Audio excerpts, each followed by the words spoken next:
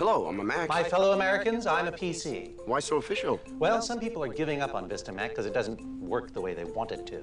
Other people are going back to XP. Really? Downgrading? Yes, but we PCs won't give up. If your printer isn't compatible with Vista, I say, buy a new printer. If Mac's new Leopard operating system has dozens of new features, I say, ignore them. Ask not what Vista can do for you. Ask what you can buy for Vista. Wow, you're really committed to this. Oh, not really. I switched back to XP 3 weeks ago. So much happier.